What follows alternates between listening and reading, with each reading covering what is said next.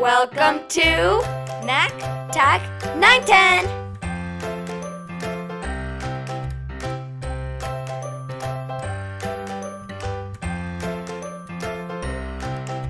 Graph points on the coordinate plane. In the previous lesson, we learned how to plot the x and y values individually on a coordinate plane. Today, we're going to learn how to plot points on the coordinate plane. Let's look at an example. Say we're looking at 3 and 2. As I said, we always need to start from the origin, but first help me with these. If I say 3 units on x-axis, then it's this. If I say -4 units on x-axis, then it's this.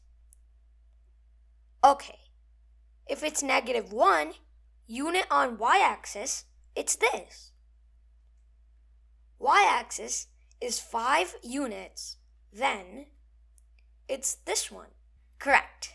So if I say 3 and 2, what does that mean? Any point is represented in the form x and y. That means 3 units on the coordinate x and 2 units on the y coordinate.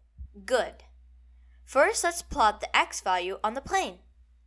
Since x value is 3, we should move 3 units to the right along the x-axis starting from the origin. Now, starting from this point, y value is 2. Let's move 2 units up starting from the 3 on the x-axis. Right. This is still 3 units away from x-axis and 2 units away from y-axis. This is fun! Can I try another one? Yeah, sure. Try this one. Plot -4 and 5.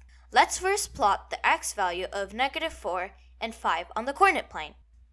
X value is negative. We need to move left along the x-axis, and it's -4. So we need to move 4 units to the left along the x-axis starting from the origin. Now, starting from this point, we need to plot the y value.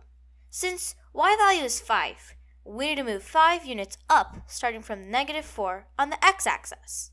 Math is easy and fun when you understand your concepts with a little bit of practice and loads of fun!